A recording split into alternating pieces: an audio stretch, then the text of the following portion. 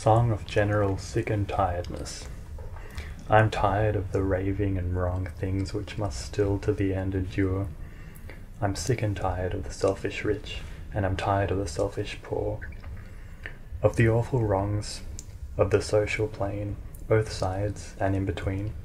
I'm tired of the bulletin zone fat man, and I'm also tired of the lean.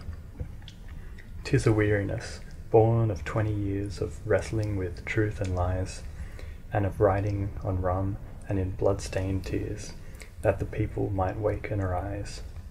I am wild, damned wild, at the wages paid for fighting with freedom's foes, and the awful blunders the people made when at last they awoke and rose. The motor car is the car of greed, and I'm often written it down, with little effect I fear indeed, for I notice it's still in town. But now I'm tired of the goggle-tog and his veiled contemptuous tart. I'm also weary of Bonko Bill and his fruit and bottle-o cart. I'm tired of the love of a bygone day, of women and dice and wine. You'll find, when his wash-up has said his say, it's the missus that pays the fine. I'm tired of the sneering at friendship, too, for you'll find, in the end, no doubt, when you get run in and the world looks blue, then there'll be one to bail you out. You may shriek to high heaven of love and death, and howl of a soul in pain.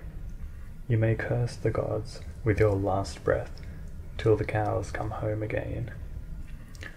But Dad plods home from his work at night, and in his bosom a peace profound, to his bustling wife and her kitchen bright, and they help the world go round. You may rant and rave of your fancy loves that go by your fancy names, but the bread you eat and the bills you meet are fixed by Lizzie and James.